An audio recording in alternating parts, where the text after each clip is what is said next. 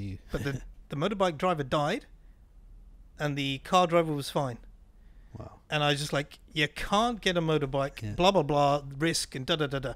And he was like, yeah, but, Mr. Nabs, I could die. And we were on the way to the shooting range.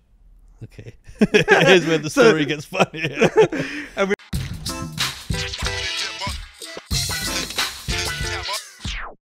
Guys, welcome to another episode. Don't forget to like and subscribe. Today I have a truly inspirational guest, Nabil Al Busaidi. Al Busaidi, yeah. How was that for an English Arab pronunciation? Well, this is your second attempt. Yeah, so. right. Right?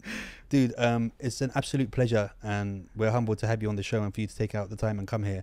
Ever since I was young, I always had the idea and the the dreams to do the kind of things that you actually did, not like me, who was yeah, that's a cool dream, and then just carried on playing football or doing whatever. You've done a lot of things which are like a lot of kids kind of set their sights on those kind of things, and not just a lot of kids, a lot of adults. Yeah. And a lot of them are not easy. So let's explain to everyone, give them a brief, I'd say, history about you and what you do, where you're from and everything, just so they can get a kind of idea, and then we'll get into the expeditions and stuff after that. Yes, I mean, obviously the main reason that people get me on their shows to talk about crazy stuff is because I was the first Arab to walk to the magnetic North Pole, so 650 kilometers to the magnetic North Pole, and I'm the first Arab to, pardon me, it's all right, it's the Red Bull. We've been giving him Red Bull for the last hour. I'm hyper. And the second thing is that I was the first Arab to row across the Atlantic, so from Africa to the Caribbean, so 4,600 kilometers. So those two expeditions were not only the fact that I was the first Arab, but only 400 people have walked to a pole, and only 500 people have rowed an ocean. Wow. And only made it. Have made it alive. And only 6 in the world have ever done a pole and an ocean. Wow. And 5 of them are English, and then there's me. This is you. This is the one Arab is like, hello. See, that's the thing, because you kind of breaking barriers, because you put the words Arab and walking in the same sentence, where we're known to be lazy. So to know, I mean, there's a reason why you're the first Arab to do it. And a lot of it is to do with, we're just too lazy to do anything, because we have that famous word, Inshallah, which means, yeah, maybe not, maybe tomorrow. Let's just pretend we're going to do it now. Actually, so I used to start a lot of my presentations by saying, it sounds grandiose, saying, oh, I did this, and I say, I did this, and this. Or, as my friends like to say, I'm the first Arab to walk further than the car park to the shopping mall. Right? Exactly. I had to stop because somebody said I was being racist. No, look, at the end of the day, we both know you did the North Pole because it's the closest to ACU you can get. Now, if we told you to walk the desert, if we told you to walk from one side to the other side of the desert, you would have been like, la, la, inshallah, inshallah. People keep trying to get me camping, and I'm like, it's too hot. Oh, I love camping. It's bloody amazing. So where did you... Okay, so you guys are originally Omani, and I'm going to start charging your family now, because I've had your brother, I've had you, and I'm getting your sister on as well. So it's like, I think I need a bit of commission. Coming this way. What took you guys to England in the first place? Well, so my parents were born in Zanzibar. It's my favorite place on earth. And long story, but they ended up in London. They met in London. They got married there. They were living there. And so my sister, in fact, my brother who you met, my sister and myself were all born in London. Wow. Yeah. So that's, and then, the Sultan in Oman, the Sultan that unfortunately died recently, he took over in Oman, and eventually Omani started going back to Oman, and so we ended up, the family ended up moving from England to Oman. Wow. So was this a thing that as a kid you kind of had that will and that drive and those aspirations, or was it something that happened later in life? I don't know. It's a very good question, and I've been... So recently an uncle who was my guardian at boarding school in London died, and I've been looking all the old letters and even like my old school reports. And one of the I even took a photo of it because it was so funny. One year, one of the PE teacher wrote, this guy has nothing going for him physically, right? Because I was shorter, smaller, weaker, slower than everyone in the class.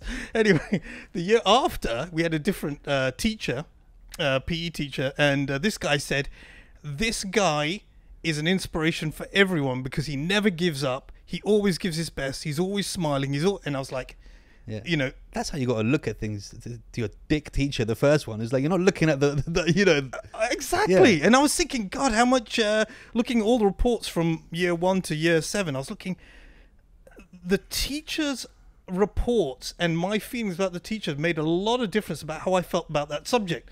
But this particular one was brilliant because it was year 3 and year 4, you know, same subject. I'm a complete waste of time and I'm an inspiration, you know, it's just how you look at it. And it's also how the teachers treat you anyway. So I'm not sure when this sort of desire never to give up came, but I'm sure that a lot of it is slowly percolated over the years because in my year I was always the shortest. So I'm having to play rugby against bigger guys. So I'm having to prove myself, you know, not I can't just be as good. I have to prove myself to be better than them just to get the same respect. So so then in the end I'm sure that makes a big difference because then, you know, challenges, all these kind of things. I'm totally up for challenges, right? And then, you know, I ended up in the British Army, and then how did that happen? And were your parents up for it? Because it's like, I'm going to the British Army. They're like, excuse me, you're going where, my friend? No, you're going back to Oman, my friend. You're not going to fight for these. My mother thought it was a great. I think my mother thought it was a great idea because she said, you know, they'll give you some discipline. You won't leave your room in a mess. It's like, that's not why. You're like, that's they'll not how also get me killed, Mum. Like, and my father. I don't think my father was particularly keen either. But anyway, how was that experience for you? I don't want to interrupt you, but because we know that obviously racism is a thing that happens.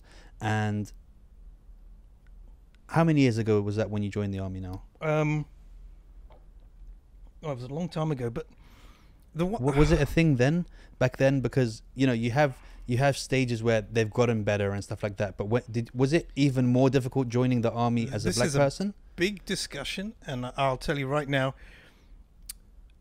in any society or in any environment or any group, they're always going to be racist. There are going to be people with prejudices. But you talk about the military systemically. Are they racist? I wouldn't say they are. What I would say is they're very discriminatory. And what I mean by discriminatory is, if you're not good enough, they'll discriminate. Yeah. And they don't give a damn if you're black, female, ginger, short, wearing glasses. You do your job, you're good enough. So the racism that I found in the military were two types.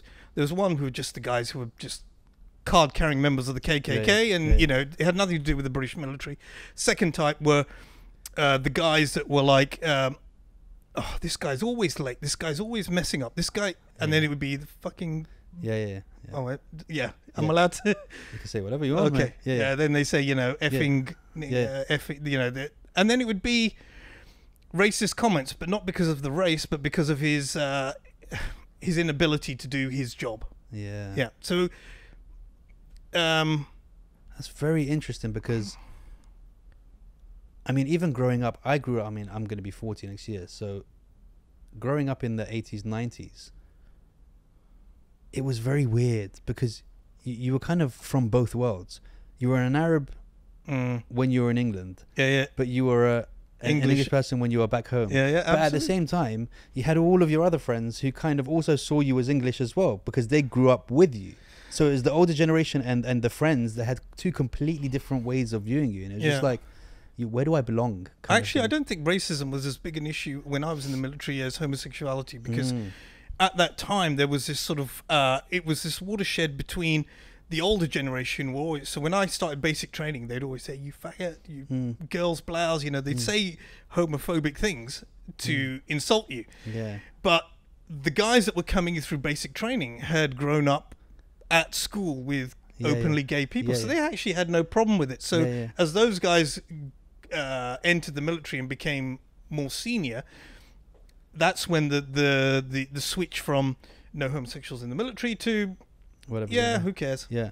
Because it's a reflection of society. I agree. Look, at the end of the day, if somebody's watching my back, I don't care what color they are. I don't care what they do. Yeah. Just make sure your gun is pointed over my shoulder and you're protecting me. Yeah, exactly. And make sure you don't get distracted and look at my ass while I want you to straight look there. Kill him, and then you can look at my ass after. Just make sure I'm safe. Save my ass. Yeah, exactly. Yeah. Save it before you look at it. Yeah, exactly. And at the same time, there was this big debates in '97 when Labour took over in '97. When the government took over, it was the two big debates at the time were women in combat and gays serving openly. Yeah. And both of them were they almost became non-issues because within the military at the time, it was just like, well... Yeah, who cares? Yeah, exactly. Obviously, the older generation... Yeah, of course, they always will. Yeah, yeah, exactly. So how much did the military... How far was it from first expedition in the military, and how much did the military prepare you for those kind of things, mentally and physically? Yeah, so a lot of people ask, for example, how did you train for the expeditions? And I didn't actually do any much specific training because the one thing that I couldn't cope with was the cold. Okay. So, pardon me, that Red Bull's making me... Yeah, that's fine. So the cold is actually the thing that I struggled most with. But the walking every day, 30 kilometers, walking, dragging 50 kilos of equipment behind me. Actually, that would be a good point to put a picture of what I did into the video. So all that sort of dragging equipment and walking and everything, I've been doing that all my life, you know. So it wasn't. I didn't specifically train for that, but over 10, 15 years. I had been carrying getting backpacks and exactly. So even dragging the 50Ks wasn't the problem. All my problems came from the cold, and of course that was exacerbated by the fact that I was living in Bahrain. So when I was living in plus 40, and then I went to minus 40. Wow. So if you can imagine, completely different polar opposites, right? When you go, let's say you go from Dubai to the UK, and it's 40 here, and you go and it's in England, it's 20, and you're like, it's cold. Yeah. Imagine that's 20-degree drop. Imagine 80-degree drop. Wow. Okay. Why though? What made you go? Was that your first expedition? Yeah, and well, that's a good question. Why? Yeah. And I want to know exactly the story of first when the thought came into your head, because obviously that thought I don't think was the actual thought, as in I'm going to do it. There was I'm going to do that, and then you're like, no, actually, I am going to do that. Someone's briefed you. No one, honestly. Just a very smart guy, because I've had all those thoughts up to the part of doing it. Well, were we talking about this earlier? Why do so many people have this thought, right? Yeah. I'd like to climb Everest, for example. So many people think, it'd be cool to climb Everest, right? So why not do it? Stop thinking about it. Why don't you do it, right? So that's me. I get an idea and I was like, oh, yeah, that'd be cool. Well, stop saying it and do it, right? So I had this idea. It started really bad. Started really weirdly. I went to lunch. I was in Bahrain working. Went for lunch. Sat near a guy who was quite not famous, but he was well-known road runner. Okay. And I said, hey, I can't remember his name. Blah blah blah. And then I'm thinking about going to Everest. I was like, oh, that's cool. And he said, do you want to come with me? I was like, what? Like, no, I'm just here for lunch. Yeah. I don't know you. That's a pretty weird, deep question to ask someone you just met. Yeah. But 2 weeks later, it was in my head for 2 weeks, the whole time, germinating that idea. And the whole time I was like, you've always thought, wouldn't it be cool to climb Everest? And this guy is talking about it. Why don't you do it? Wow. So I called him up and I said, long conversation, long story, but eventually what happened was I knew a guy from the army and he'd done a lot of expeditions, major expeditions. So I got in touch with him and I said, I'm thinking about doing Everest. What do you think? I have no idea what I'm doing. I don't even know what I'm talking about, but I like the idea and I want to do it. And he said, yeah, it's cool if you want to do Everest. I mean, 4,000 people have climbed Everest. It's, it's not a particularly difficult expedition, blah, blah, blah. And, if you do it, you won't be the first Arab. You won't be the first, blah, blah, blah. But why don't you go to the North Pole? If you go to the North Pole, only, let's say, 400 people have done it. Mm. A lot more unique. And you'll be the first Arab. Now, with any record that you can hold, if you're the oldest person to climb Everest, next year somebody older will climb. Yeah, yeah. You're the youngest, somebody younger will do it. If you're the fastest, strongest, highest, whatever record you have, somebody will always come and break your record. Yeah. But if you're the first, then nobody will ever be able to nobody will ever. Okay, I'm sold. Yeah. I'll do it then. I'm going to do it. So I completely pivoted from Everest to North Pole. It turned out I was going to the magnetic North Pole, but whatever. 650 kilo. So why I emphasize 650 kilometers is because there are a lot of people who will fly most of the way and then walk the rest. 89 degrees north, and they'll walk the last degree. So it's called the last degree, but it's like a, they call it a holiday adventure. So it takes like 3-5 days. You fly there in a helicopter and you do so it's like saying, did you run a marathon? Well, yeah, I it's 42 kilometers. I drove 40 kilometers and I ran the last 2. But yeah, I did the marathon. It's like, well, no, you didn't. That doesn't really count, does it? Okay. So that's why I emphasize 650 kilometers. We started off from Resolute Bay, which is the most northerly town in the world. Or, city, village, whatever. It's the most northerly town in the world. Started from there and walked all the way up to the magnetic North Pole. How long did that take? So that took 5 weeks. 5 weeks of walking. And how let's talk through a day. So you'd wake up at what time? Interesting question, because there is no time. You don't know what time it is, right? Yeah. Well, see, think about it. When we're in times at GMT +4 here, right? Okay. As you get more and more closer to the north, the time zones all converge, right? Wow. So you could, theoretically, you could take 3 steps to the right and go, I'm in New York time, and then 5 steps to the left and you're in Thailand time, right? Obviously, that's right near the top. Yeah. So, and also at that time of year, it's 24-hour sunlight. Yeah. Right. So, but we kept all our timings on Canadian time. Okay. 8 a.m. we would wake up. It would take 2 hours to break tent. So break tent doesn't mean break it, but take it. Cook breakfast, eat breakfast, break the tent, put everything, store everything, get ready to go. So it would take about 2 hours to do everything in the morning. Bearing in mind, it's -40. So everything you do outside, you've got to do with gloves. You've got these big, thick, gloves. And you have to do quick. Can I use the prop? Yeah, go for it, for sure. It actually has movable fingers as well, so you could... imagine you're trying to, I'm trying to do my shoelaces with this big thing, right? Yeah. So you're doing everything with thick gloves outdoors. Yeah.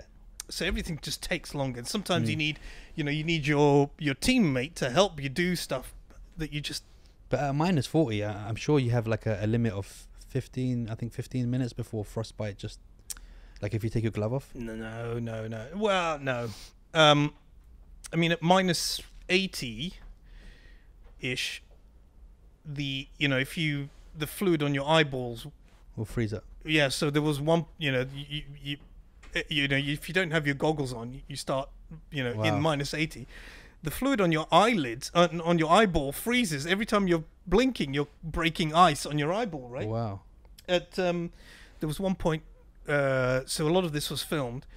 They wanted to film me praying. So at one point I got out in the tent and I tried to do Salah near the North Pole, right? Wasn't your compass just swinging around like that? Yeah. Oh yeah, absolutely. You just be like... Yeah, good point. See, so where's Qibla? Yeah. It doesn't matter. I tried to find this stuff out. It was Qibla. It doesn't matter because just go rotating around. And also, what time is 24-hour sunlight? Yeah. When's Maghrib? Yeah. When's Maghrib? Yeah. I'd hate to be doing Ramadan. Yeah, exactly, right. So, anyway, I did one prayer in the North Pole, and it wasn't -80. It was around -30. And then, of course, you're standing there like this, and then you want to bend, and you're like, oh my God, all the fluid in my joints has frozen. Gone, yeah. So I'm like, okay. Yeah, because all the synovial fluid around your bones Yeah. are just, oh wow. Yeah. So then you watch the video, and it looks like I'm an old man because I'm going. Yeah. I'm trying to bend over. Yeah. So it's kind of funny because that's. I'll send you the clip, but when actually it might be good to insert it. When you see it, it's at the end of the. So there's like there's a trailer for the documentary. And in the trailer, I show that trailer when I go to see, I go to schools, I talk to the kids, and I'll show this trailer so that they can understand. Before I talk, they see the video so they understand, like, what's snow, what's a sled, visual, And then they see me praying, and that's one of the last visuals before the end of the documentary. And everyone goes, And, like, every time I see it, I'm like, that was the worst salah ever. That was the first and last time I prayed up at the... It's like, when they say, like, you're growing up, your parents say, oh, if you do this one, do you know how many rakas it's worth? You'd be like, I wonder how many rakas this one was worth. Like, I'm sure this is 80 or something. Right? Please, God, don't let me die of cold. Please don't let me die of cold. Please don't. And how was that as an experience? So, I mean, how many of you were there that went? So in our team, there was 3 of us. And you made sure when you were in the team, you were like... Yep. No, not Arabs. You go. I am the first Arab who's going up here. No, Mohammed, you're not coming. Bring Steve. Okay, good white team here I've got with me. I don't think that's ever going to be a problem too much. So out of I think out of the, I can't remember the numbers now, but 50% of the people that have been to Pole are English. 25% are Scandinavian, Norwegian mainly. They just got lost and are going for a walk. And well, it's just, exactly. Yeah. It's normal for them. Yeah. And then the last 25% is a mixture of Russians and Americans. And then there's the odd 1 or 2 people from, let's say, random countries like Korea, Japan or Oman, right? Exactly. So, so it's and in the same thing with Everest. It's roughly the same thing. It's about so many Brits, about 30-40% Brits, and then Nepalese, and then you look at all the nationalities. But then when you get down to the last, let's say 25%, it's odds and ends. But the Nepalese are the Sherpas. They're there anyway, right? They're making money there. Actually, lots of Lebanese have done it. Yeah, Maxim Cheya. I don't know if you know him. No, I'm talking about the Nepalese. Oh, the Nepalese. Yeah. They would have a lot more if they weren't Sherpas. So when you're climbing Everest, what normally happens is there are lots of them, and there's a hierarchy. So you've got the porters who just carry stuff to base camp. Then you have rope layers, and so there's guys that go up the mountain. These guys, let's say every season, they'll be going up, laying rope, like putting in ice anchors, and inserting rope and laying it all the way up, so that when you come, you use the rope to guide yourself up. So they'll be going up to camp 1, back down, up to camp 2, back down, up to camp 3, back down, up to camp 4, back down, up to 200 meters from the summit, laying rope, and back down. And so these guys will do, I don't know, maybe 5-10 seasons of laying rope, and they'll have climbed the equivalent of Everest. Every season they'll have climbed it 3-4 times. Wow. But never actually summited. Wow. And are they allowed to? Well, then they become guides. Okay. And so they get promoted from, and then so once they've had a few seasons of actually lowering the top rope, they then can become a guide if they've got good English or they speak a language that a client needs, and then they get to. So our head Sherpa on my expedition had done it 22 times. Wow. That's how many times he summited. How many times he'd done the equivalent of the rope. Maybe 100 times. Because did you find it hard, Everest? I mean, be honest. No, not particularly. Really? Yeah. I mean, you see, and look, you hear that people they walk past dead people on the way. They're just like, there's just a guy there who's just like that, and it's just like. Okay, so let me qualify that, because if that's taken out of context, everyone's going to jump on me. So I didn't summit Everest. Okay. Okay. That's A. So of course, who the hell am I to talk about it? But the reason why I said okay, let's try it this way. Mathematically, every single day when you're climbing on Everest, you do maybe 4 hours or 5-6 hours of climbing, right? And it's hard work. It's very thin oxygen, so it's really tough. So when I said I didn't find it, I meant I didn't find it hard in comparison to. So would you rather do, let's say, 6 hours of climbing Everest, or 10 hours of walking at the North Pole, pulling 50 kilos? Parking on the first floor of Mall of Emirates would be. And the last one is rowing for 12 hours a day. We're gonna get into that. And when I talk about rowing, when you go to the gym, I mean, it's very difficult to, because this is so out of the realm of most people. So if you ever go to the gym, have you ever used a rowing machine? Yeah, of course, but it's nowhere near the same as actually rowing. The answer is yes, I have. And I did it for 5 minutes, and it was too bloody difficult. And then I gave up after 5 minutes. So the most I've ever done on a rowing machine was half an hour. Yeah. And after, I'm buggered. Yeah. Now, imagine you did that for 2 hours. And then at the end of the 2 hours, you would go, at the end of 2 hours in the gym, you go home, you have a shower, you eat food, you go to sleep in a bed, and da-da-da. No. I want you to sleep in the same clothes. Yeah. Smelly clothes. And I want you to jam yourself in with 4 other guys like sardines, because the boat is doing this the whole time. The rowing boat is doing this the whole time. So if you're sleeping on your own, you're rolling around. But the boat it had a cap on it as well, right? It wasn't like a normal open rowboat, right? Yeah. So I guess we need to show maybe even a video clip. But the point is, once you're a bit claustrophobic, to be honest. Once you're inside that cabin, wherever you sleep, it doesn't matter, because the boat is rocking. Yeah. And if you don't wedge yourself in to the other sweaty guys, you're constantly rolling over as the boat rolls. So you won't get any sleep. So I want you to forget about going home, having a shower and everything, and eating. You're going to go lie on this hard deck, crammed in with these other guys. You're going to sleep for 90 minutes, and you're going to get up, and you're going to do another 2 hours of rowing. And then do it again. You're going to do it again. How long did that take the Atlantic? And again. And again. And you're doing it 24 hours a day. 2 hours on, 2 hours off, 2 hours on, 2 hours off, every single day for 43 days. That's how long you guys were out there for? Yeah. Did you not have a sense of fear that, hey, I'm going into the middle of nowhere?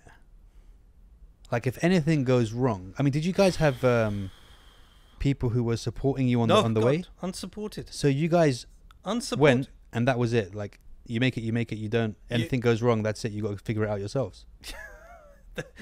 Yes. Did you have kind of like... When you say it like that, I just think how stupid I was, right? Because there was no safety net. Well, I mean, there were safety precautions. That's what I was going to ask. Did you have like these Apollo 13 moments where you had to be like, all right, give me that bit, and then we'll try and figure out how to... Yes, we did. And we had loads of those. I mean, but this is the problem with this is one of the reasons why so few people have done the expeditions that I've done is it is beyond difficult. So normally when you rate when somebody rates an expedition, I don't know how this will look on the camera, but you'll have the one axis and it'll say 1, 2, 3, 4, 5, and it'll say how physically difficult is it. 1 is like Kilimanjaro, 2 is, I don't know, Mont Blanc, 3 is, 4 is Everest, 5 is, K2. 5-star is rowing the Atlantic. 5-star is walking to a pole. And then you have A to E, as in technical difficulty. A is like Kilimanjaro again, because you don't, you just walk it. There's no ropes or climbing, or, you have to be trained. You just walk up, you walk down. And then you go to E, which is like the most technically difficult thing in, and I guess that's another metric where you can say comparatively Everest wasn't the hardest thing I've done. Now, again, I'm only saying this. If they said do Everest and relay your own ropes, then that would have absolutely. been... Oh, yeah, absolutely. Because it's now so commercialized. It's completely different from when, I forget what his name was, but when they tried to do it in 1922. Or even Edmund Hillary. Because they were breaking snow. So one of the worst things is, can you imagine being in snow this high and you're having to tramp the snow forward? You're doing this, and you're with your tramping old, with your old tennis racket snowshoes. exactly Yeah. right. So then that's difficult. Yeah. And also, I mean, let's be fair. The first guys who rode the Atlantic in the 60s, the first pair that did it, the Allen brothers, they did it in an old wooden rowing boat. Yeah. They did it without GPS. They did it without solar panels. They did it without a water maker. We had like a... So they literally just read the stars and just go. Yeah, they even... So I mean, we all had to do our Ocean Masters certificate, but I was the navigator because I was one of the best at, sextant and taking the sun reading and doing all that kind of stuff and mapping the stars. Yeah. They were telling, before we went off, we met one of the guys, and he was saying, when at midday, I would stand on the boat between the two wooden, and the shadow, and then I would try and take the, and the boat's doing this, and he's trying to take and I was like, I said to this guy, I said, I cannot imagine doing what you did. Yeah. Because it seems infinitely harder than what we're doing. We're doing it in a, a fiber boat with all this stuff, and he was like, we got sponsors on the side of our boat, like sponsors, right? We had sat phones, and we had emergency radio beacons and all this kind of stuff, and he was like, and to his credit, I think he was being very generous to me. He just said, but at the end of the day, you still have to row all the way there across the Atlantic, and that's no harder or easier than what I had to do. Here's an interesting question. Now, if us three are in a car and we're driving for too far, I get annoyed with them. I can't deal with it. After about 2 hours of driving, I'm just like, I want to kill these guys. Okay. Now, how much in a situation like that, 45 days, what does that do to your mental health and to the group? I mean, surely you guys, there must have been times where you wanted to kill each other. Kill each other, absolutely. And actually, really, and also, did you get any kind of hallucinations and those kind of things where... Yeah, two-part question. Okay, first bit. Tell me the juicy stories. I know you got stories. It's okay. So there's a guy called Serrano Fines. Okay. And he's a major... I think Guinness Book of Records calls him the greatest living adventurer or explorer, right? So I've got a lot of his books, read a lot of his books, a bit of a hero of mine. And I was reading in one of his books that when he was trying to walk to the South Pole with his best friend, Dr. Mike Stroud, they were walking along, and of course they put up camp and etc. And I can't remember which way it was, but one of them was eating an apple. Eating the apple, and then like a normal human being, he leaves the core, the xylem, the stem, he leaves that bit, and the other one was like, "You're wasting food." And he's like, well, I've eaten most of the flesh on this apple. And the two of them get into the most heated argument over nothing. I mean, that's the point. They get into this heated argument over nothing. They spend 3 days where they don't talk to each other. He plots how to kill his best friend and dispose of the body, and then come up with an excuse of, Mike, he fell down a crevice, or, whatever. Yeah. Right. So he writes about this in his book. I mean, I've probably paraphrased it and got, butchered the story. But the point is, they had an argument over nothing. They ended up, he ended up plotting to kill his best friend. Anyway, after about 3 days, they built the tent, and, they're sitting there, and he relents. He just, I'm really sorry. We had this bitter argument about nothing. And I've just come to my senses, and blah blah blah, and I've been plotting to kill you, and Mike says, yeah, I've been doing the same. No right? way. And I was like, oh my God. Okay, so I've read this book, and I've taken on board this lesson. It's a bit like Lord of the Flies. It's a bit, they get a bit. I don't know if you know Lord of the Flies. Yeah, kill the pig, hunt him down, right? So I was like, okay, right, got to remember this story, right? So there was a point in the North Pole, and so I've still got the story. I mean, it's in the back of my brain, but anyway, my best friend, who's now one of my best friends ever, and we'll get onto that. You either end up best friends for life or enemies for life. Anyway, best friends for life. I can't remember. I don't know what we were arguing about, right? Yeah, you still can't so, he's a big 6'3" guy, massive unit. In fact, his nickname is Yeti. Okay. He's that big, right? Anyway, we have an argument about nothing. He comes at me. He's grabbing me. I'm grabbing him. I'm not going to back down. So I'm looking up at him, like, you know. And then I had this massive knife that was given to me by this military guy. He said, you know, if you ever get attacked by a polar bear, last resort, right? Yeah. Pull the knife. I was like, okay, that's it. I'm going for the knife. And I went, if I'm going to attack Yeti, I'm going to need the shotgun. So I'm going to stab him with the knife, and then I'm going to go for the shotgun. Then I went, you know what? This is just like the book, right? So he's arguing me. He's threatening to kill me, and I suddenly let go of him. I put my arms around him. I hugged him, and I said, "I love you." Wow. Doesn't matter what you say, I love you. And he's like, Yeah. "What? I'm trying to kill you. Yeah. What?" And suddenly it diffused the whole thing, and then everything went back to, you know. And that's how they got the script for Brokeback Mountain.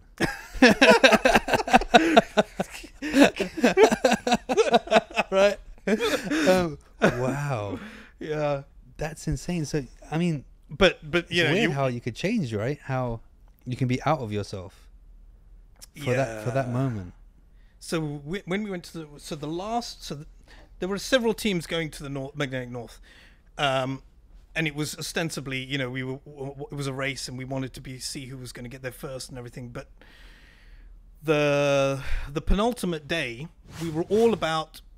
There were 3 teams about 50 kilometers away from the final GPS point, and we knew that our team, we were very good at certain things, and we knew the other team were very good at certain things. So we thought, look, if we wake up at 8 a.m.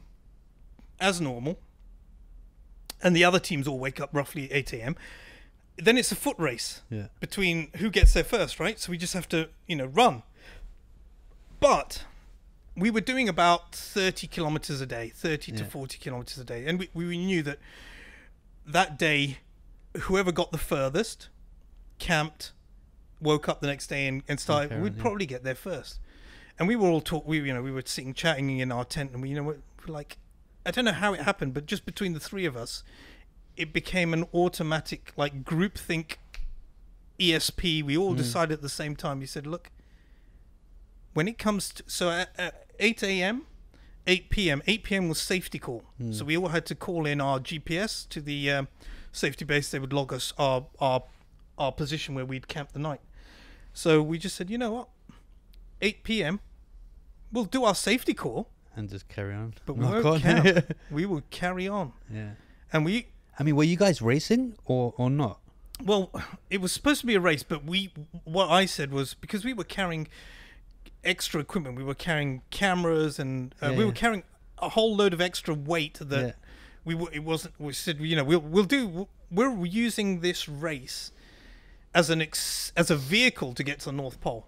So we're just going to latch on, and, you know, we're not going to compete. Of course, when we get into the race and we're actually doing quite well, we're thinking, actually, you know what, we said we're not going to, but we are, because we're all competitive, you know, in some way. But I also have to add,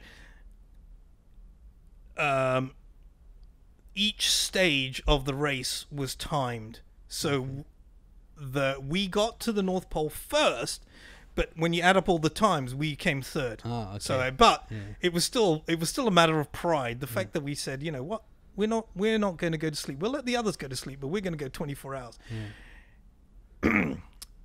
Fateful decision, because we ended up in 2 blizzards.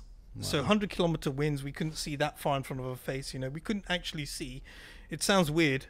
You can't see what's up and down, up or down. So as you're walking and you're trying to look, you keep tripping. Okay. Because you think your foot is going on the ground. Just all over the place. Yeah. And so I read about it before I went to the North Pole, and I was like, it's like that last step, you know, sometimes when you're walking down the stairs and you think there's another one, but there isn't. Exactly. And you're doing both. You're putting your foot down, thinking you've already reached the last step, and going, oh, and there's not. And then you're also doing the opposite, where you think there is one more step, and there isn't. You're just walking around like a bunch of Oompa Loompas, just like, oh yeah. So actually, what happens is, we're all walking in a line. Yeah. And you can look at the guy in front of you, and you're like, he's drunk. He looks like he's drunk. He's walking this. He's stumbling, and you're like, anyway. and that's nothing to do with fatigue or alcohol. That's just to do with the conditions, right? Yeah. So there's such low contrast between, like, even if there's a tiny ridge in the snow, because you can't see it, you put your foot into that and you trip. Yeah. Anyway, so you spent half the time picking each other up off the floor. So it was nuts. Yeah. So at 8 p.m. came, we gave the safety call, we carried on. We ended up in 2 blizzards. We ended up I ended up hallucinating all sorts of crazy stuff. I ended up there's one point we came to this flat area, came to this ridge, came over the ridge, flat area. I saw this red tent and I was like, oh my God, they beat us. Like, how did they beat us? We walked non-stop. The others camped. How? I was just crying my eyes out. I was like, oh my God, they beat us in the red tent. And my mates were like, what red tent? It's like the red tent that was there. Like, and it wasn't there. Anyway, of course, there wasn't a red tent. And none of us had red tents. We all had green tents, right? Later on, there was a point where I'm following the lead person. And I'm swearing they're veering off to the right. I'm following them, and we're all checking our sort of GPS. And anyway, I see this Spitfire, like this old World War II plane, and I go to the pilot. And I say, "Look, can you just confirm? North is that way, or do I follow that direction?" He was like, "No, straight that way." I was like, "Oh, cheers, carry on." And I was like, guys, the pilot's saying it's this way. No, what fucking pilot? Anyway, of course, saying some of these stories sounds like I'm a complete nutcase, but some of these stories I tell to other adventurers, and they're like, "Yeah, know what you mean." Yeah. And then I tell other people, like, "Yeah, you were on drugs, you were drinking, you know." Some of the stuff just doesn't make. No, it's incredible. I mean, I have a lot of friends that do similar things, and a lot of them have told me that they've hallucinated on certain trips and stuff, you know, whether it be to lack of sleep or oxygen or that kind of thing. Yeah. That, I mean, you only have to stay awake for 2 days here in your house and you will eventually start hallucinating. Yeah. You know? And imagine, so one of the things that how I explain how difficult it was especially to kids to understand. You can't understand the cold because you'll never understand -50 unless you've been in -50. You can't. You might understand walking 30 kilometers, but it's not a big deal. It's just a bit shorter than a marathon, right? So, okay, you walked a marathon, big deal. You were doing 50 kilos, big deal. Okay, let me just explain. Normally, you would eat. Let's say a normal male would eat 2,000 calories a day. Let's just say, is that a good guess? Yeah, of course. So that's breakfast, lunch, and dinner, right? Yeah. Okay. Normal day, you have breakfast, lunch, dinner, 2,000. Normal day for us, we're eating 6,500 calories. Wow. Okay. So that's the equivalent of breakfast, lunch, dinner. Like, if you're eating 3 times as much as normal, then your metabolism must be burning at a rate of. But how do you get the time to eat all that food? Okay. It's just like we're eating sticks of butter, you know, like to get the calories, right? Were you actually eating? No, I'm just saying it's like. Well, what were you eating? What could you do? I'll get to that.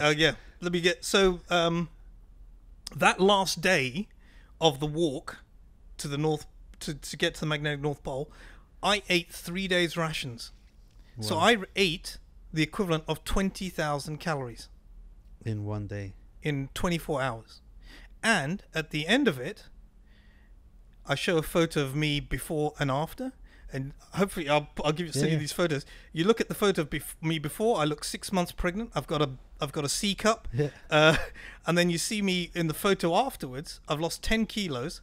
I am burnt to sinew, bone, muscle, nothing. Wow. That's eating 6.5 a day, and on the last day eating 20,000, and I've lost 10 kilos. Wow. That's insane. How. But you were also on a constant treadmill, like all day, basically. You were walking pretty much most of the day. So your body. I mean, I think that could be another reason why people don't kind of make it in those situations. They don't consider that they need a lot more calories than they're burning. Because if you get in a calorie deficit, you're going to lose a lot of fat, and you need your fat, especially in the cold. Yeah. Actually, yeah, absolutely. So I think most people who do these expeditions know this. They're pre-prepared, and a lot of them bulk up before they go, because you put on a lot of weight and fat before you go, because you know you're going to need the insulation. But you made a very good point, especially for the South Pole, which I've not done. That's almost 1,000 kilometers, and the calculations are, I need 8,000, let's say 8,000 to 10,000 calories a day, but the more calories I carry in my sled, the heavier my pulk is going to be. And the heavier my pulk is going to be, the more I'm going to burn. Yeah.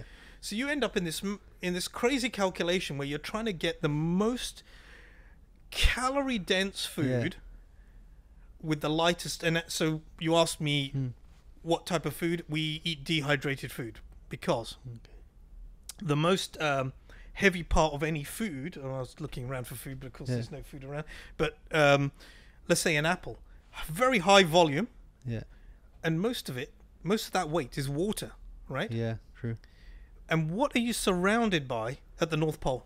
It's ice. Water. And the purest water.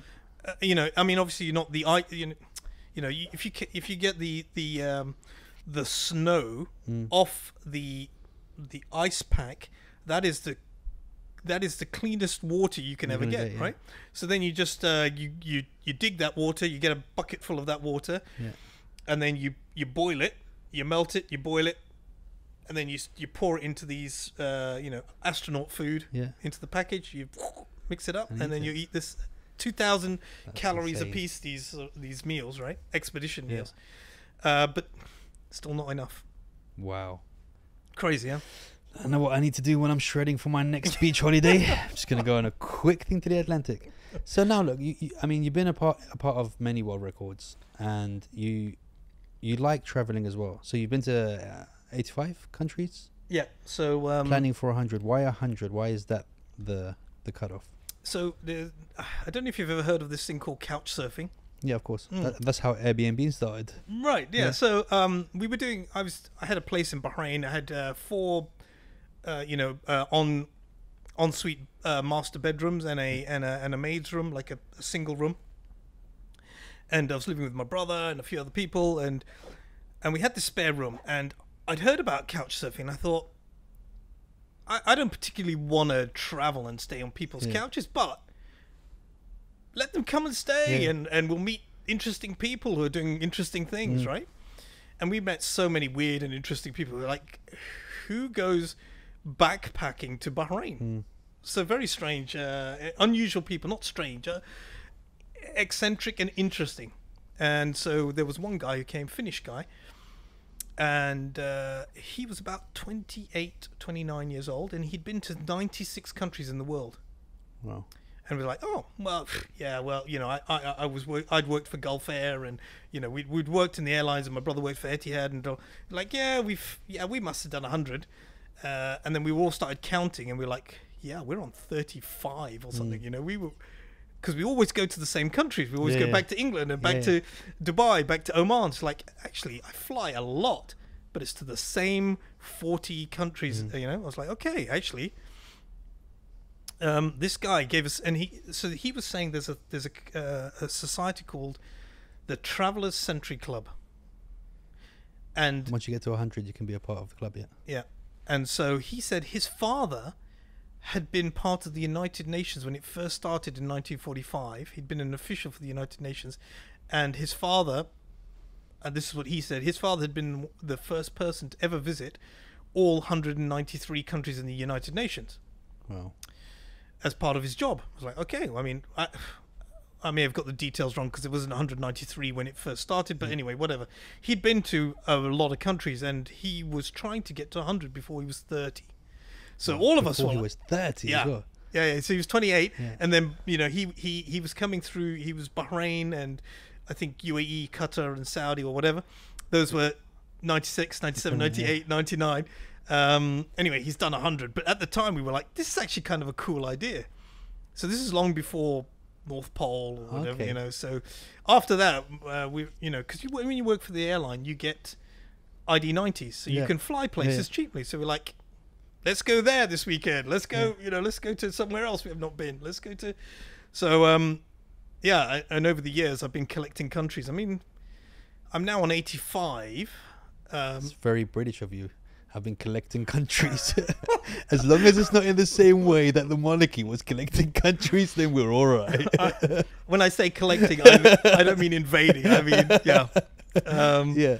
Wow. So, how did that stop you? How did the whole Corona kind of affect that kind of dream for you, that goal? Well, actually, the goal kind of got disrupted long before that because, I mean, I was working for Oman Air, but when I stopped working for them, you don't get the tickets, you don't get that. It's not as easy. I mean, it's expensive flying around the world, especially flying to unusual places. Yeah. You have to connections and also different places. I mean, I traveled for 2 years backpacking around the world, and I literally went from one side completely to the other. Singapore, Thailand, Fiji, Hawaii, Chile, Argentina, Brazil, all that stuff. And I literally time traveled because I left New Zealand on a Monday and then I arrived in Chile on a Sunday, and I was just like, time travel, check, done, kind of thing. But there's nothing like traveling. Like my kids, I'm really going to encourage them to literally backpack. I mean, if the world's still the same place, then, because nothing broadens the horizons and makes traveling, like being in a different country. But I don't mean going in, because this is actually a funny story, because my friend just sold his house for a couple of £1 million. So he was like, let's go traveling around the world. And I was like, all right, let's do it. So he wanted to stay in all of the big hotels. So we went to Thailand. He wanted to stay in the most expensive hotel. And then I was like, mate, that's not for me. I don't want to be in the poshest hotel in every country. That's not traveling the world. So we literally split after the first country. I put a backpack on. I literally had no shoes on my feet, and I was going from country to country, meeting people on the road. And women were saying, "Oh, come stay in my house," and I'll do their gardening for them. And then they say, "Hey, this is my daughter. Why don't you marry her?" I'm like, "No, I'm all right. I'll go to another place." And you just meet people, and then that way, there's no itinerary. So you'll meet people, you'll make friends. If you like them, they might be moving on to the next country. If not, you'll be like, "Nice to meet you. I'm off," kind of thing. And I've done both, and the sort of the not dark side, but the sad side of doing this country collection is some of the countries I've been to. Like, I think I drove from Austria to Slovenia. Wow. Just to go to we just drove into it like 20 kilometers, get out, and then drive back. And I wasn't in the country for more than, I couldn't tell you anything about Slovenia. I couldn't, but of course you go in, you take the photo to prove that you've been in the country, and then so there's that side of it. And then of course there's the side where Euro 2004 I went round Portugal.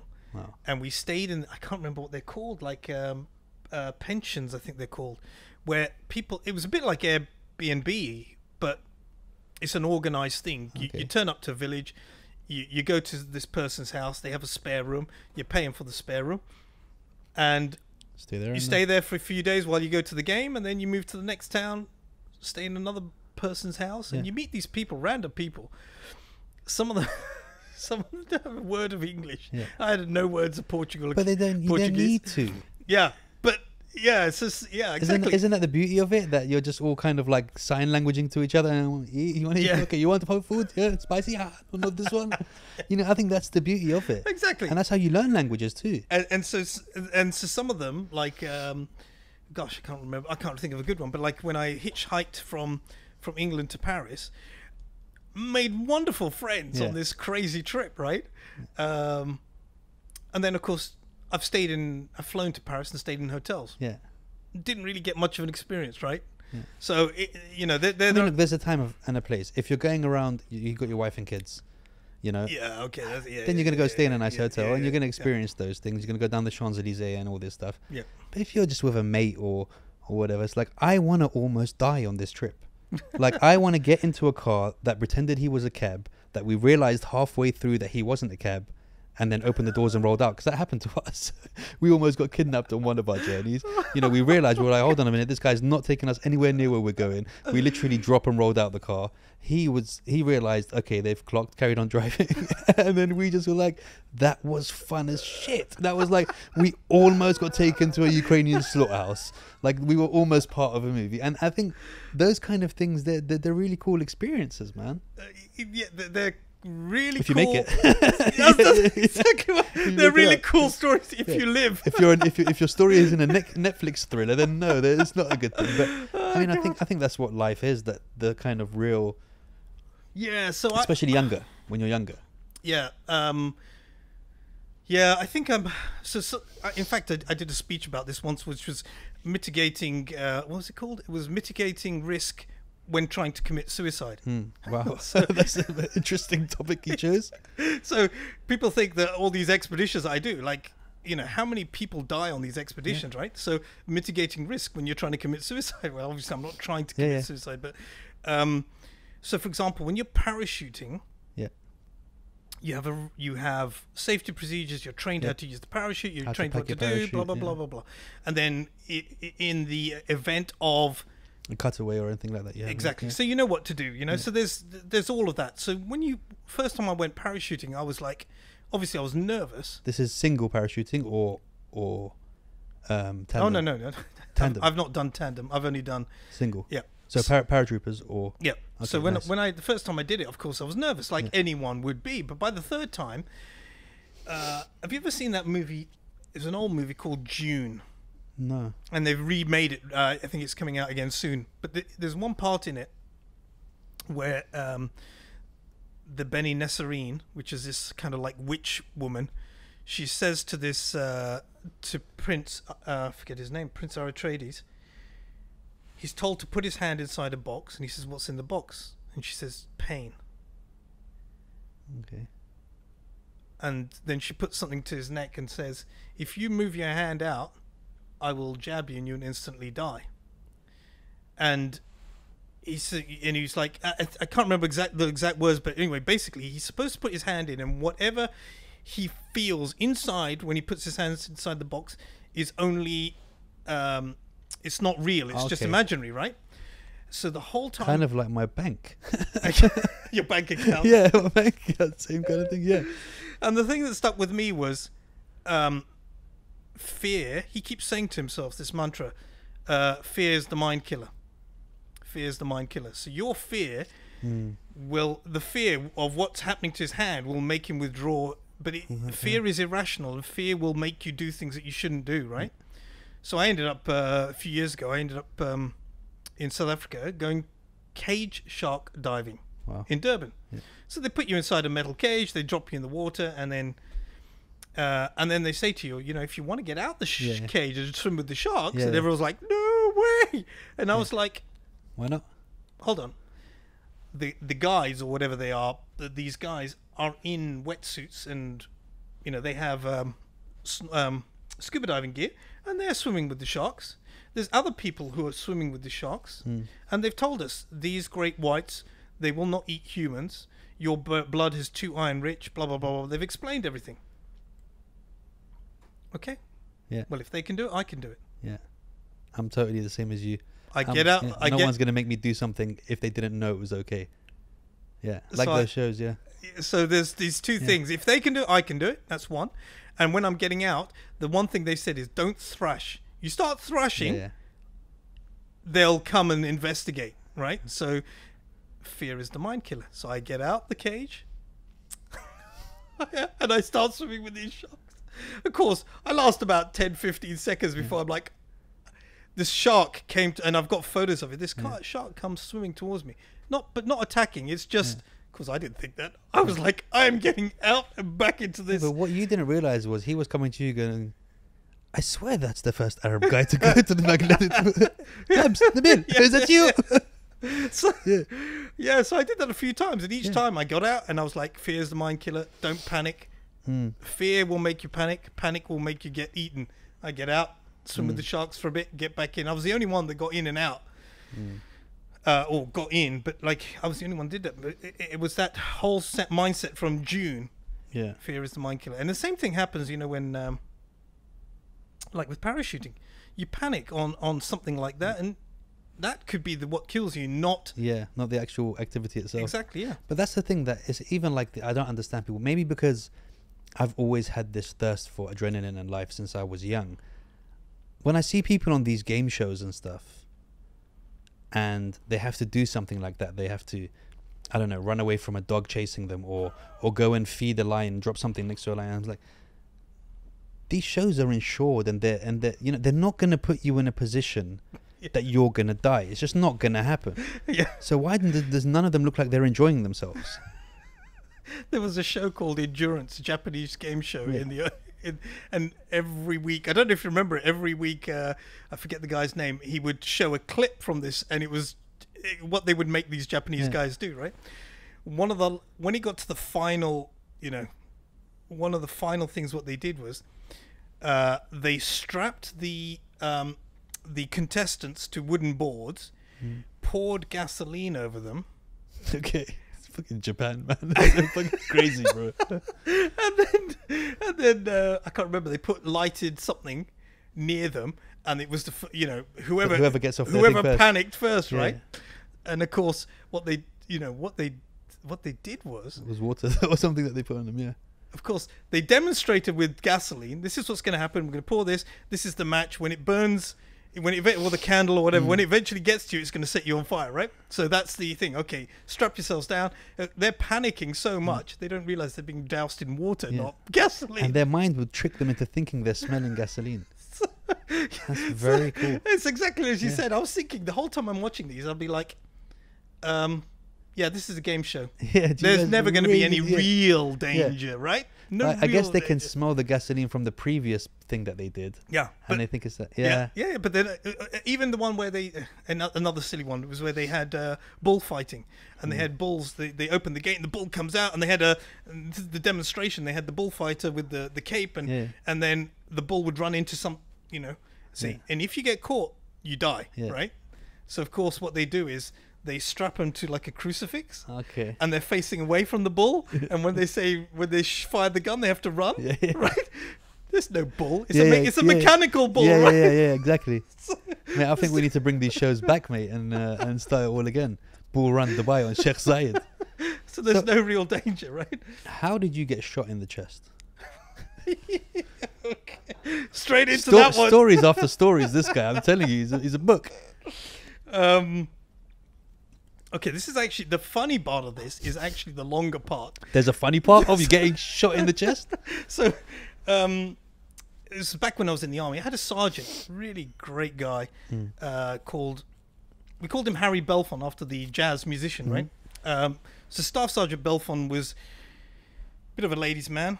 He had, I think he had not four wives at the same time, but he wasn't Muslim, but he had 4 wives, and he was on his 4th wife. He had 9 kids.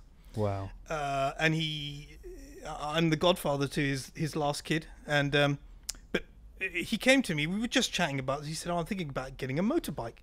And I said, that is the dumbest idea ever. And I'll tell you why. First, you've got 9 kids. How are you going to stick 9 kids on the motorbike? That's one. That's just practical. Well, if he was Thai or Indian, they would find a way, mate. The second thing is risk mitigation. If you're on a bike and you get hit, you know, if you're in a car accident, it doesn't matter whose fault it is. The guy on the bike is the one likely to, you know, to die. And I actually seen something happen not too far in the past. I'd seen a motorbike going along the road. He had right of way. A car came out of the T-junction, came out too far. Yeah. Totally the driver's fault. The motorbike hit the engine block of this. The car was a write-off. It was a tiny little Mini or whatever, and this was a big 750cc motorbike. So the motorbike was fine. Yeah, but the motorbike driver died, and the car driver was fine.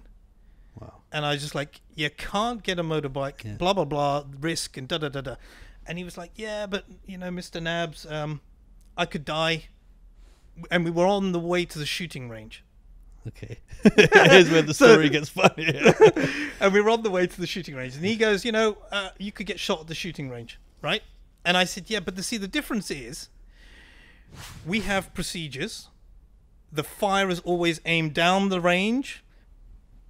The range officer and the instructors are all standing behind the shooters. The guys that are doing the marking are in butts, so they're underground. So the risk is minimal.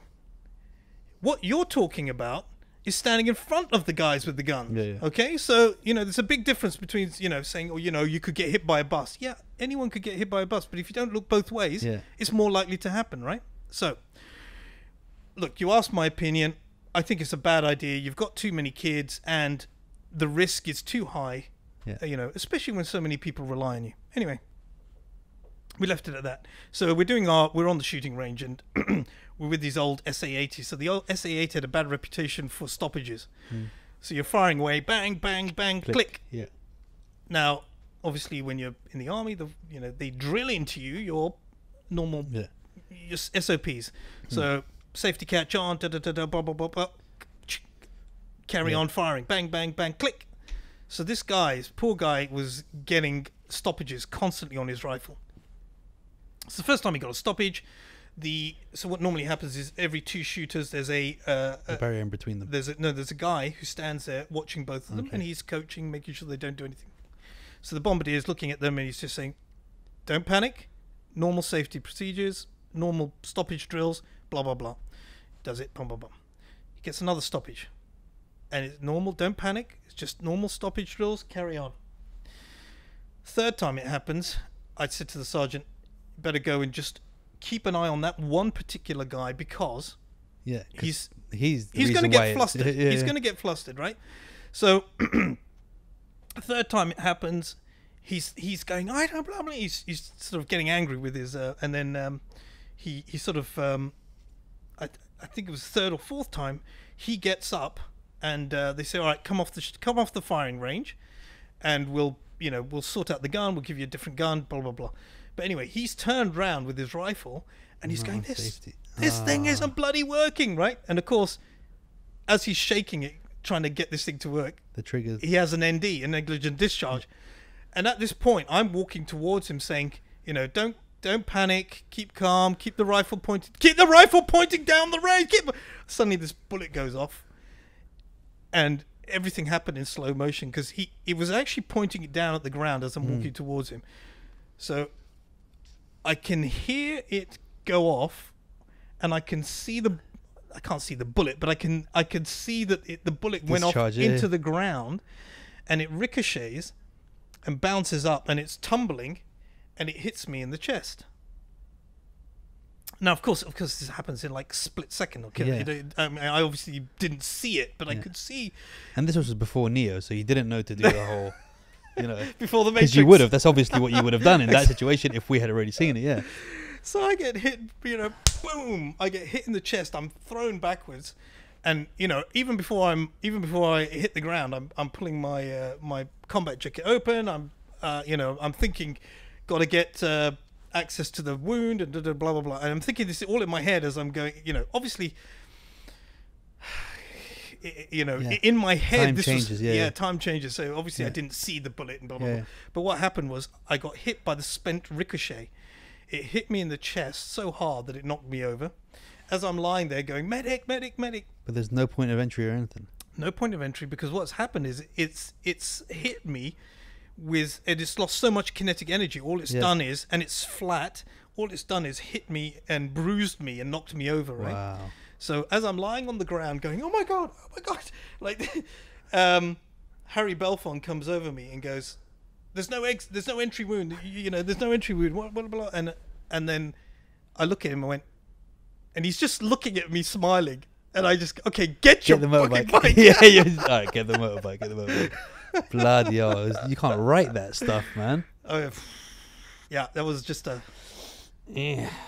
another thing. A funny story, I guess. It's a funny story when you live. Yeah, exactly. They always are when you make it up. Whenever you can tell the story, it's a funny story. Yeah, because I mean, it doesn't bother me now, but at the time, you end up with shakes. You're like, that bullet it could have ricocheted anyway. It could have hit me in the face. It could have hit me in the eye. Could have killed me. Could have, if it hadn't lost enough kinetic energy. To be honest, from it. If it was a you know, if you were of a weaker heart, you could have just been like, well, I'm not going shooting ranges anymore. I'm not, you know, if it could have kind of put you off completely, and you could have just been like very edgy, very. That's crazy. Actually, the only time I've ever had like shakes, like real, like, I mean, so I've had the shakes when I was learning how to fly gliders. Yeah. I had a crash landing, and after it, I was, you know, my heartbeat was 120, thready, and my hands, I couldn't stop shaking. But the most scared I've ever been in my life. Sharks, being shot, had a parachute that didn't deploy completely, blah, blah, blah, crash landing the glider. The most scared I've ever been in my life was driving in Doha. Really? That sounds crazy. Why? It's like driving in Egypt, mate. It's almost impossible. Like, this was about 10 years ago, and like, I don't know, they call them like the inshallah traffic lights. Like, inshallah. Yeah. It might work. It might change, yeah. And I driving along when it was green, and a car came 120 in the red, just missed me, and I was like, God. And then I sort of parked up, and for a second I was like, oh my God. And then I was driving along, and not 5 minutes later, the same thing happened to me. I had to pull over, and I had to call someone because my hands were shaking. I mean, it was so close 2 times. So that happened straight after? Yeah. Yeah, that was a setup, mate. Someone's sorry to tell you, but yeah, that was a failed attempt. That was. Yeah. Bloody hell. What is a banana marathon? Have we got time? We got about 10 minutes. So this was before I'd done all my expeditions, right? I'd never done a marathon, and I always thought, yeah, it'd be cool to do a marathon, right? Yeah.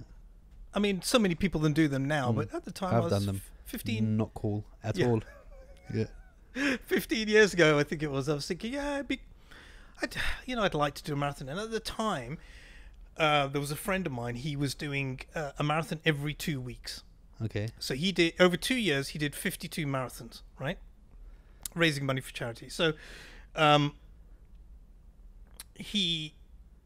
and in fact, we never even talked about John O'Groats. We never talked about his wheelchair attempt and stuff like that. Anyway, so this guy, he was doing all these marathons, and he said, listen, I got extra spots in the Washington, D.C. marathon. So normally when you do in a big marathon, so we're talking about London, New York, Boston, it's very difficult to get a ticket. And what they'll do a lot of the times is they'll sell a spot to a charity. Oh, okay, and the charity will say, you can have this number if you raise $5,000 or whatever, whatever the number is. So that's how charities make a lot of money off marathons. So my friend Rick said basically, here's a slot in the marathon. And I was like, I want to do a marathon. I'd love to do a marathon. And he goes, okay, well, here's the number. It's $5,000. I was like, oh. Wait, you want me to pay? Oh, wow. Oh, I gotta give you $5,000. As if like it wasn't appealing enough that you want me to run a marathon. So I have to run a marathon, and I have to pay for the pleasure, or the pain of it. Yeah. And I was like, and then I was thinking, you know what? I've wanted to do a marathon for a while. I've got this opportunity. There are going to be 33,000 people running this marathon. And every single one of them, apart from the elite runners who get given their, you if you've done it under 2 minutes, 2 hours 30, here's we want you. Yeah. Everyone else, money. 30,000 people are all raising $5,000. Yeah. If they can do it, there's no reason why I can't do it, and I've just got to figure out a way of doing it. Yeah. That's it. Yeah. So. Anything else is just an excuse on my part. So, is this $5,000 a good reason not to do it, or is it am I just making a crappy excuse? Right? I was like, okay, you know what? I'm going to do it. I'm going to figure a way of doing this. Now, I mean, we didn't talk about this, but I don't drink alcohol. Yeah. So, but in England, every time you go to the pub, do you want to drink? Rounds, and I was like, no, sorry, I don't drink. Do you want a Coke? No, not really. I can only have like 1 Coke a night. 10 Cokes is We've seen you on Red Bull tonight, so 1 Red Bull a night. So I said, you know what? For whatever 20 years in England, I've been going to pubs, and not one of my friends ever bought me a drink. Right? So time to collect, motherfuckers. So I wrote to everyone in my email list and said, "Hey guys, you know how you've never bought me a drink ever? This is the time. I want everyone to donate $5 for every, as every year that you haven't. Yeah. I want everyone to donate, $5. It's the same as a coffee or a pint. Okay. Yeah. None of you bought me a pint, so this is what you're going to do. And just to sweeten the deal, whoever donates the highest amount gets to dictate what fancy dress." Ah, amazing! Yeah. But you can't.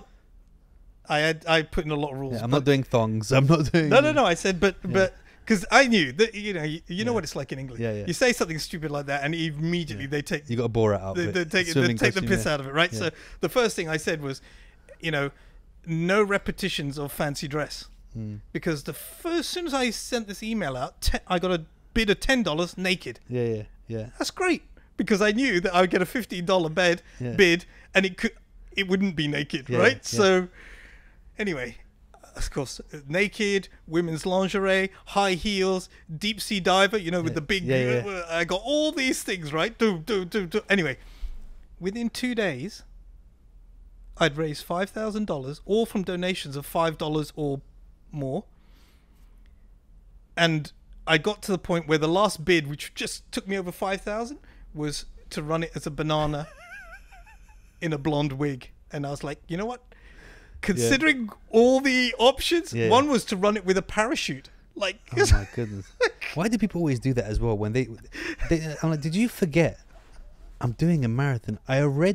Running this in full marathon workout gear is hard enough. Do you think they didn't know? Yeah. They knew. They always do that stuff, man. So banana was like the least of my worries. Right? I was like, okay, banana. I'm going to do it as a banana, right? So I've got the money, I've got the slot, and then suddenly I find out, oh, you know what? It was 2 days after Ramadan ended, this marathon, and I thought, oh, you know what? I'm going to fly to DC. It's Ramadan. I'm fasting. The whole month I won't be able to train. Yeah. And I thought, you know what? I don't want to do this marathon because I want to do my best. Yeah. I want to do well in this marathon. So I want to train. I want to be fit. You're dressed as a banana in a blonde wig, mate. It doesn't matter how well you do. Exactly. So at this point, I'm like, actually, is this actually a good excuse, or am I just making an excuse? Because I'm not going to set any world records in a banana suit, right? So what, So I'm thinking about it. I was like, you know what? The only purpose of doing this is to finish. It's not to come first. It's not to get a world record. To make it. It's not a personal best. It's just to finish. Yeah. So I'm in the banana suit, and I'm thinking, you know what, Ramadan. Actually, I'm just trying to find excuses to delay and do it another time. But actually, I could just do it now. So I said, okay, I'm thinking of excuses. It's not a good reason. I'm going to do it. So then I get to DC to do the marathon. Everything's going fine. But then about 5-6 kilometers into it, my shoulders are bleeding. From the suit? From the banana suit. The banana suit's not meant for marathons, right? So, of course, this plastic banana is rubbing into my shoulder. And it's basically soaring into my shoulders, right? So, this is the point where I realized why sports bras have very thick straps. Yeah, exactly. Should have wore a sports bra, mate. So, anyway, I had to go to an aid station, and I was talking to the to an AIDS station. AIDS. It's a medical. A banana suit gave me AIDS in my shoulder. Medical aid. So did they kind of patch you up? Well, I went to the medical aid station, and it was a Marine Corps marathon. Okay. So they had Marine medics all along this sort of this route, I went to the medics and they were saying, oh yeah, you should stop. And I was like, no, I'm not going to stop. You know, you need to patch me up. They're like, oh, you know, we can put some Vaseline on you. I was like, God, you know, just give me some field dressings. The last thing you want to be, a banana covered in Vaseline, bro.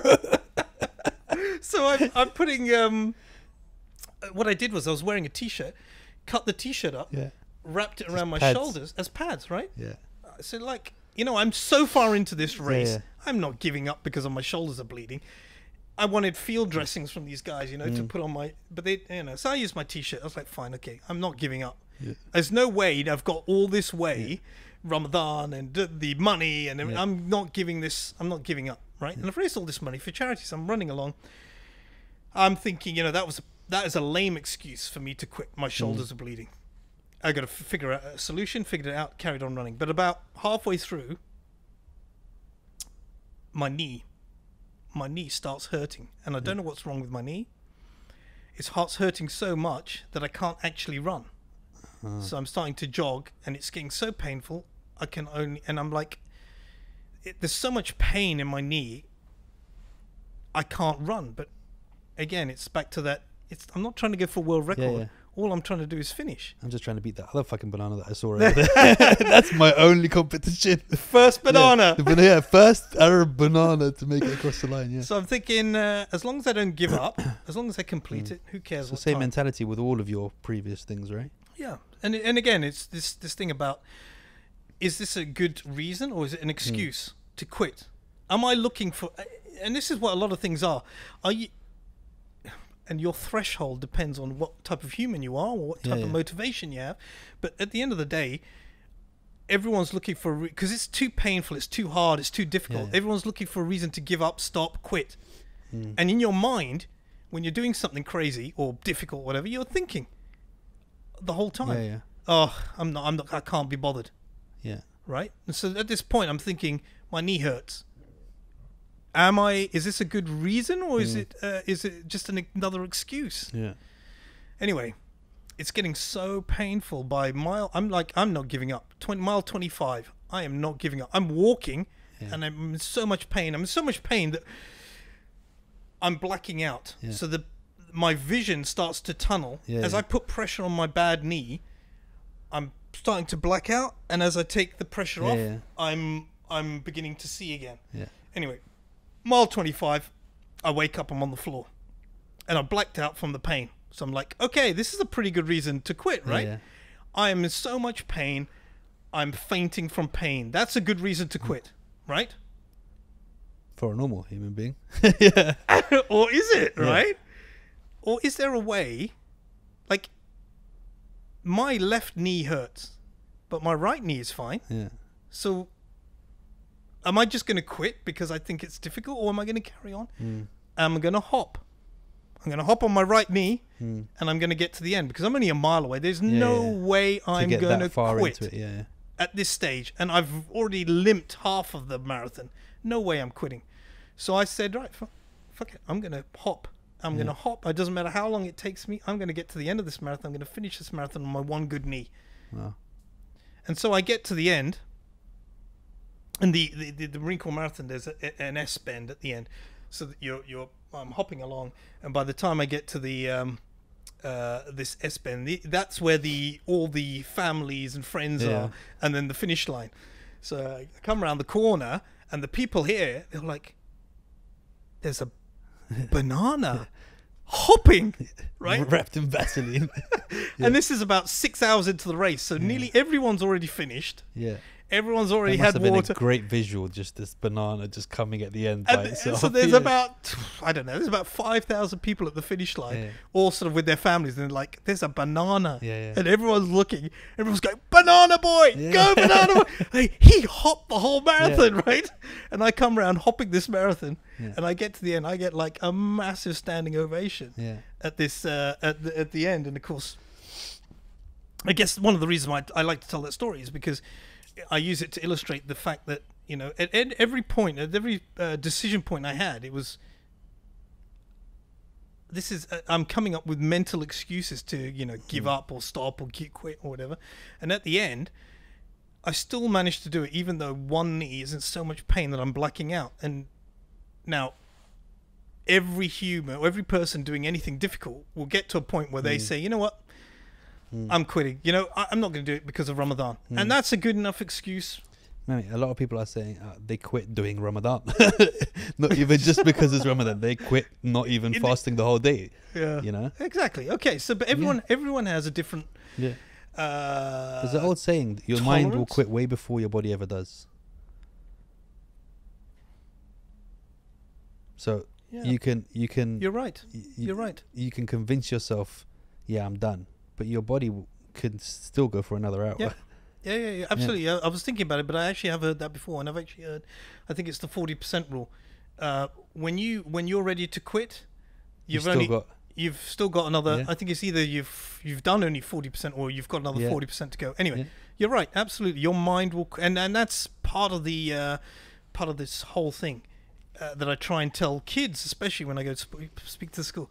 Whenever you're, let's say, even let's say getting to work late. Were you late? Why were you late? You're just coming up with excuses. The alarm didn't go off, this and that and the other. Actually, it's because you weren't really motivated, or you weren't, you're coming up with excuses. So are these excuses or are they reasons? And everything that you do, whether it's going to the North Pole or whether it's getting to work on time, doing your homework, are these excuses? Because for every decision point, I asked the audience, should I quit? And hands up, and you'll see half say yes, half say, and then by the end, when I've blacked out and I say, do you think I'm going to quit? And everyone goes, no. Exactly. Who would quit? And everyone's like, do you think I quit? And everyone's got that. Dude, I guess that's because I've always had this funny thing where I believe that there's a part of God in your conscience. Bear with me now. Now, you can lie to whoever you want about whatever you want. But that part of your conscience that knows you 100% lives through every single movement and thing that you do. Why haven't I got this job? You could say your first, if you're talking out loud, because I don't think that person likes me, or they didn't see my CV or whatever. Immediately your conscience is gonna go, yeah, mate, because that was a slapdash CV. You didn't even put any time into it or whatever. Or you say, I didn't do this because of this, and then you can hear your conscience laughing. You're such a liar. That is not this. That is not what happened. Do you know what I mean? So I feel like there's an unbiased. When I was younger, I said to one of my teachers, they were like, think of, profound phrases, and I said, only when we can judge ourselves without bias will we find divine spiritual sanctuary. And that's like only when you can truly tell the truth to yourself and act on that will you ever be in a position of So there's this thing called like radical accountability, and it's very similar, right? Because every excuse that you mentally come up with, you go, you're just making excuses. Or to put it in my terms, is that a reason or is that an excuse? You're just making excuses again, and you have to. The truth is, when you're doing an expedition like some of the expeditions I've done, you need radical accountability, because you make an excuse for something, you die.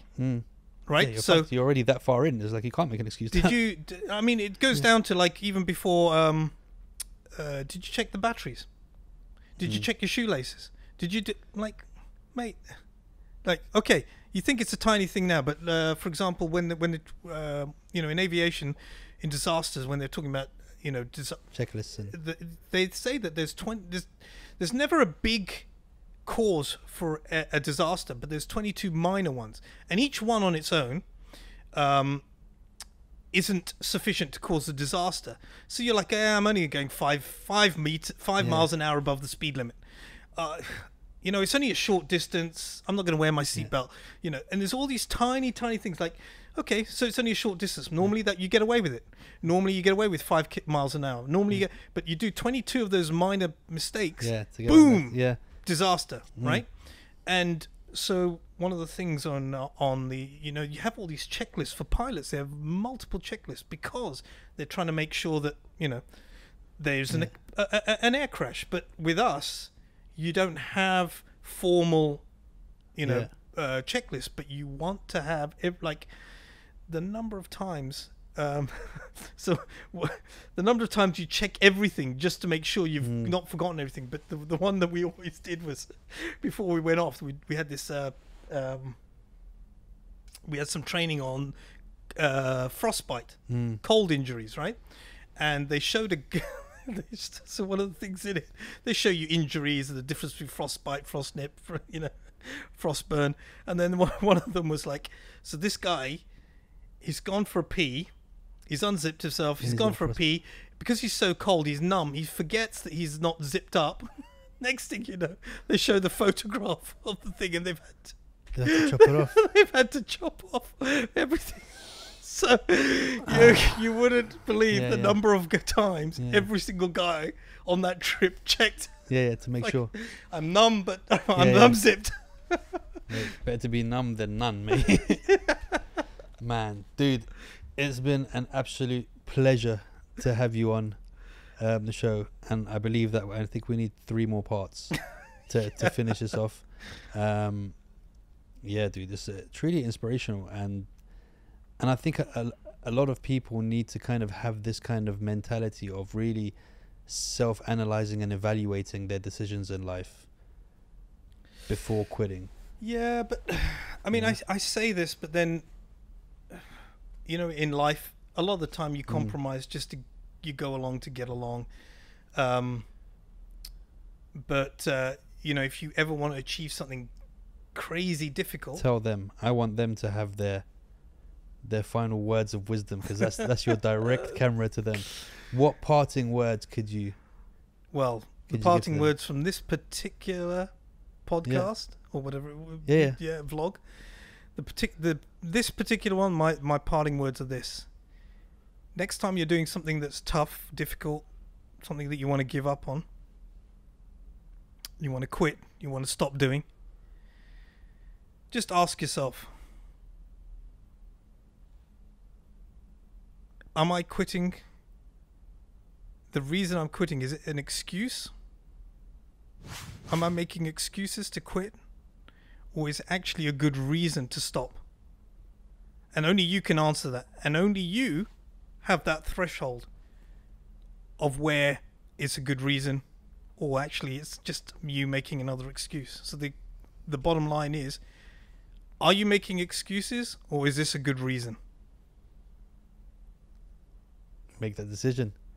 Dude, it's been an absolute pleasure to have you. And guys, I'm thinking now, while ending this podcast, is it an excuse? Am I quitting?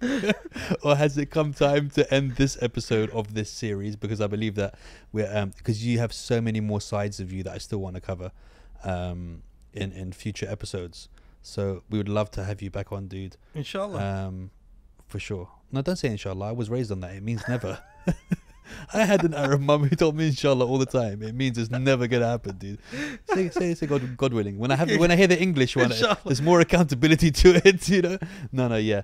I actually got in trouble once because I asked my dad, you know, it was in the car, and I said, can we go to the zoo tomorrow? And he went, inshallah. And I went, no. And he went, why did you say that? And I went, inshallah. I did, because I was a kid. I said, inshallah means no in Arabic. Bro, I grew up on that. Honestly, I did. So when I say inshallah, I mean inshallah, if God wills, I will come. There you go, guys. We will see episode 2. Inshallah. Thank you so much, inshallah, for watching. Like and subscribe, and we'll see you later. Bye.